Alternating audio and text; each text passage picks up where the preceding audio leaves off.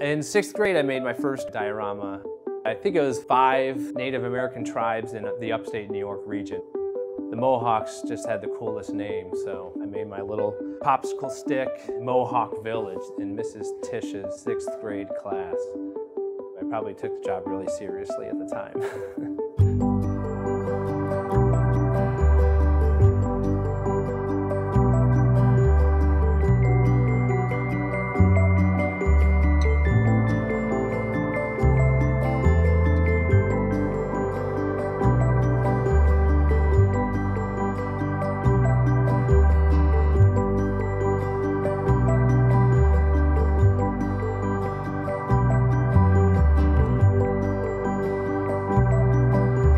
Look at these hands. Isn't that disgusting? Like purple, with all kinds of cuts on them. Hopefully in an hour or two, that's gonna look a little better. Jeez. Whew. Dioramas were a really big part of our production here at the Field Museum for decades and decades. A lot of men and a lot of women develop these incredible works of art that tell these tremendous stories. The importance of dioramas is as strong as ever. Our intentions are to put this in the very first room of the new China Hall, so it's really going to set the stage for the growth of Chinese civilization. For 5 years, I've been waiting for an oil painting job to come up at the Field Museum. So with the dioramas, that finally happened.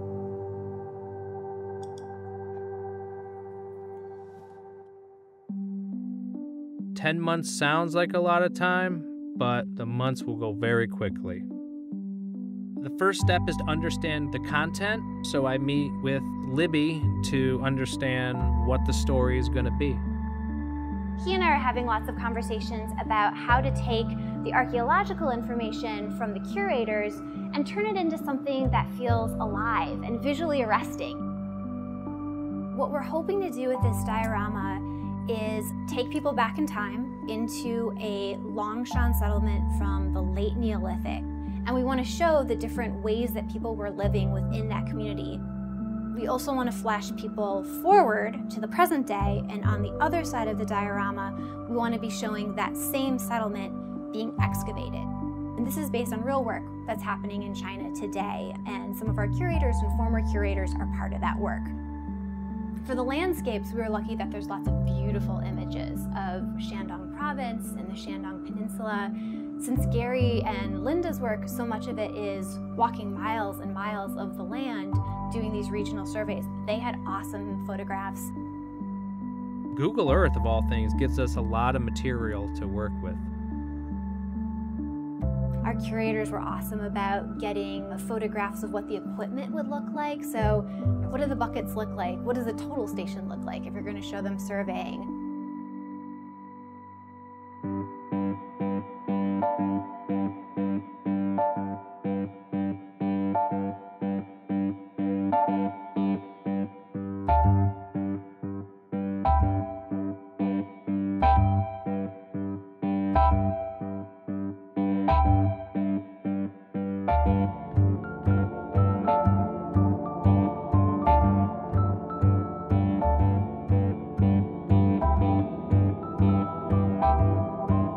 There are some cool illustrations that people have done of what they think these houses look like, but so much of what we see in the site reports is really just dots for where post holes are and dashed lines for where the circumference of a house is. I think it really took a lot of imagination for them to figure out what this scene would look like, and some of it is guesswork. We didn't necessarily have a visual.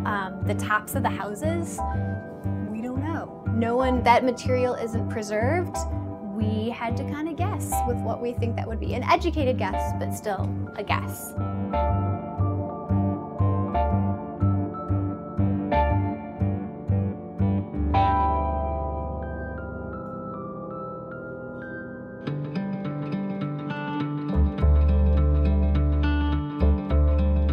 It can be surprising the things that we have conversations about to create a diorama. We recently had a very in-depth conversation about soil. and making sure that the dirt in the diorama matched the region that Gary does his research in.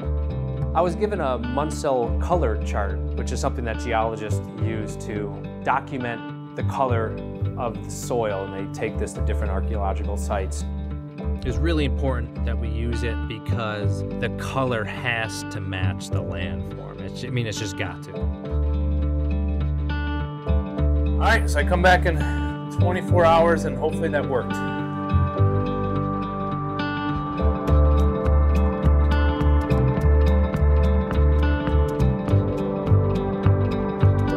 These little skeletons that are going to be in the burial scene. So the landform that I just made is an archaeological dig site, and they're unearthing these skeletons. They bury these people in the foundations of their houses.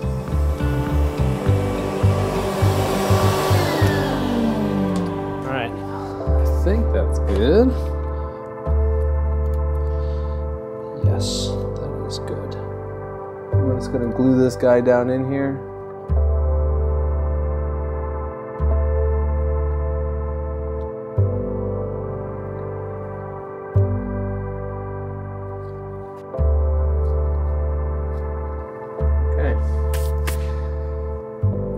Buried the skeleton.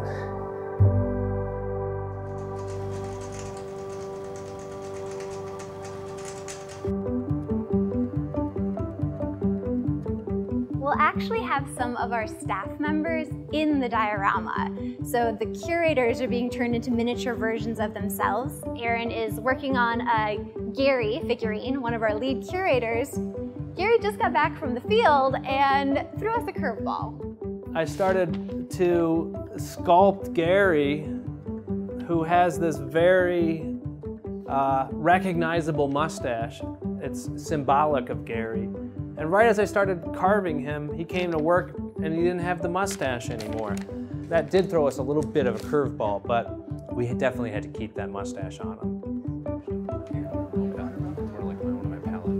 I think my favorite part of this whole thing is really just working with the different anthropologists and archaeologists on the team here.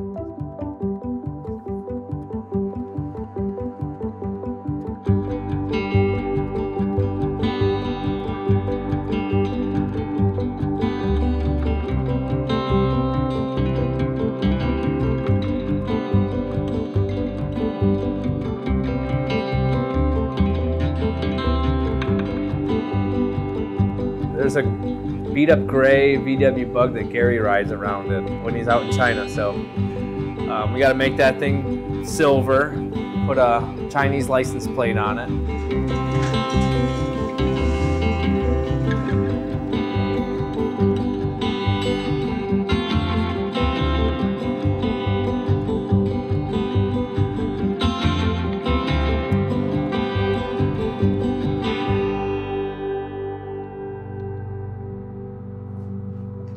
Okay, I'll do this heavy side.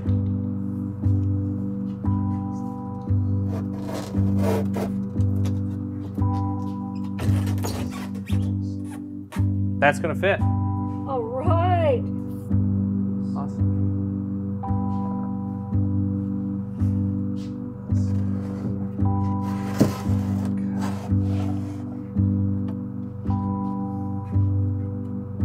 Yeah. Yeah, Susan. I think we're all right. Not bad at all. No. The gap here is looking good. Everything lines up. It's perfect with the back painting. And look at that. It's better than we could have hoped for. I mean, it's just as good as we could have hoped for. Good.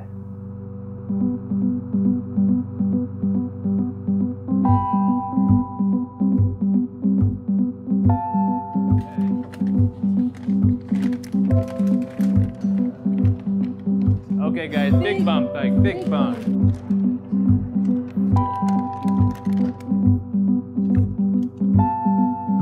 That's right.